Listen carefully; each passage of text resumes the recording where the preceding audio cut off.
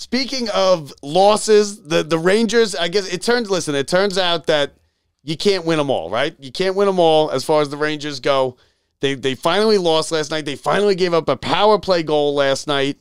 And bad time to give up that power play goal last night. You're right. No. That was, listen, if there's a time where you're going to give it up. Carolina survived. They lived it. Listen, Carolina was a favorite. Bad penalty to take, first of all. Bad penalty, you're right. Bad penalty to take.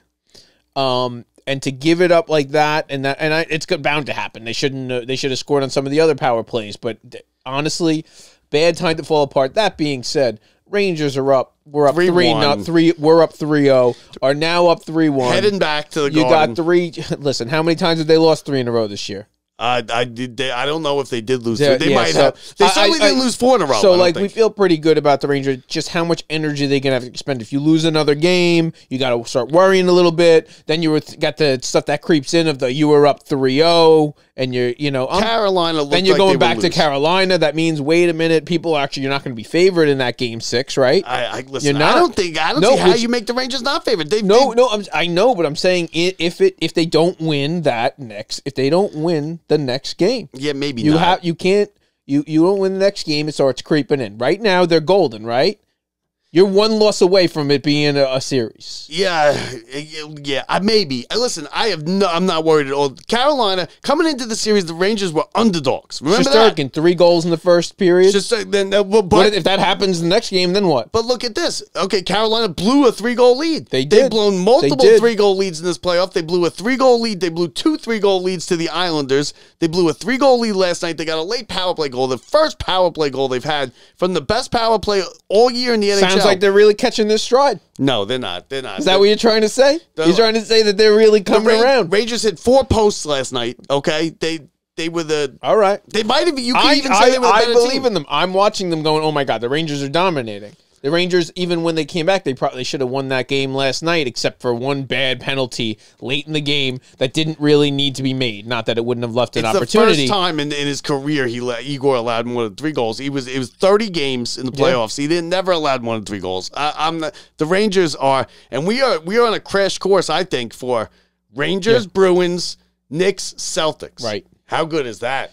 It's good for the team who wins those series. It's good for us that we get to watch it. Great for us. Rangers. Great for ratings. Great for ratings. Now, Boston, I'm not so confident in Boston. I was talking to my cousin Jay the other day, and he's not confident in either the Celtics or the Bruins. We have to, I'm not confident in the Celtics either. And I'm telling you right now, the Knicks get out of this series. I am. And the Rangers get out of their series, and they get out early. I'm talking. This is what I mean. We're not talking about them getting out right now. Yeah, Rangers get out We're early. talking them both getting out early, and that's both of them winning the next game. The Knicks today and the Rangers tomorrow. Yep. Now, listen, if that happens, the Knicks both of them are going to the finals. There's no, first Knicks, of all, Rangers. the Celtics are so much better than the Knicks. No, they are. More. I don't care. There's only so far that grit can take you, right? And I would love to see the Celtics lose to the Knicks, and I would love to see the Celtics lose the series now they're in. They're not going to. We got to get hooked up with some type of Boston podcast and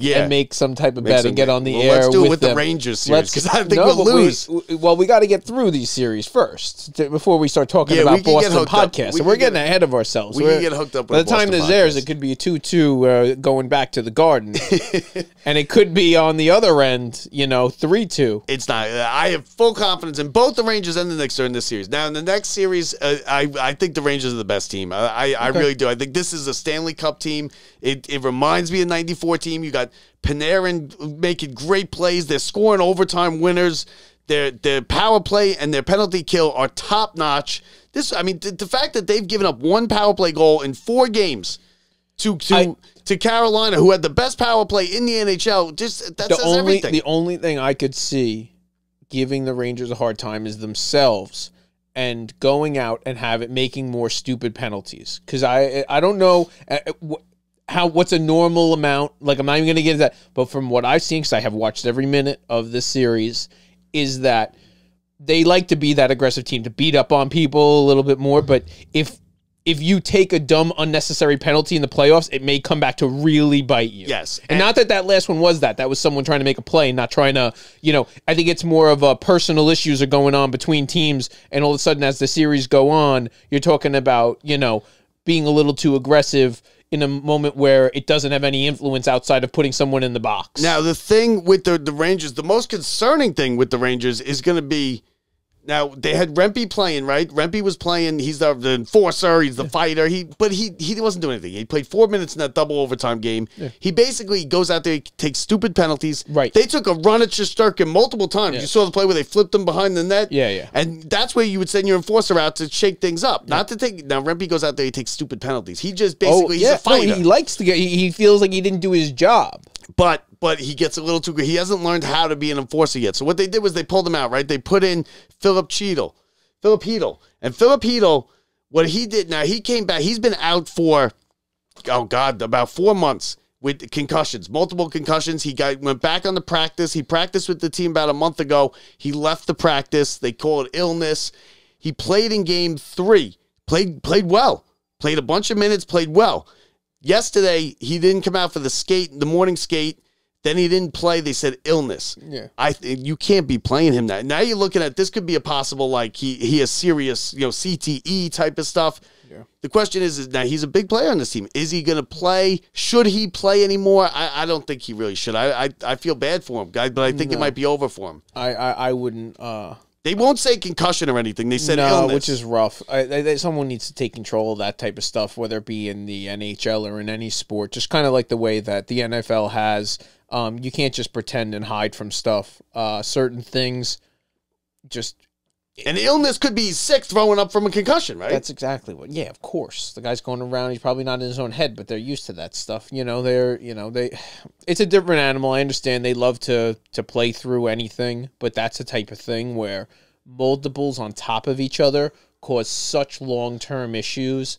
It's actually very scary. Yeah, you end up with a glass of orange juice looking out the window. No, to change someone's personality can physically be changed by repeat concussions before the first one is totally healed. But some people that's good for, right? Some people are just jerks that get a good personality change. Yeah, definitely. But, I mean, come on. With a hockey guy, you only got 3 teeth left, and now you can't fucking eat your own soup. And you're just in a rocking chair and looking out the window. Give the guy a shot. Yeah, give him a shot because he's only in his 20s. We're running out of options to broadcast hockey games in the future. So I'm not worried at all about the Rangers. I think it was the Carolina won a game. We didn't think they were going to sweep, right? They weren't going to sweep this series.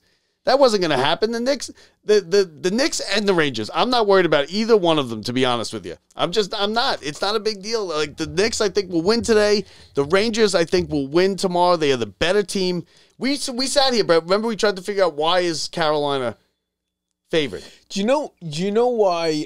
The only reason I'm worried a little bit about the Knicks is I feel like the Knicks could lose by 25 today. I could see that. And I don't think they could win by 25. No, today they can't. No, they can't because they're. Do you know what I'm saying? Like I think that's my only concern when it comes to it is I can see them getting to a spot where they can't come back from. Which they've come back in all these games and they've proven they almost have had to.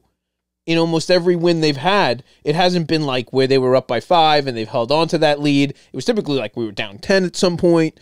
They've been we made a good games. run. Right. So I just I think my concern is them getting blown out of the gym and not losing in a tight one. But I think the fact that they didn't get blown out of the gym last game right. It gives them confidence. No, definitely. Listen, Indiana played. They shouldn't even have won that game, and they should have blown the Knicks out. Especially when you have a 9 or 10 point lead in the third quarter. That's it.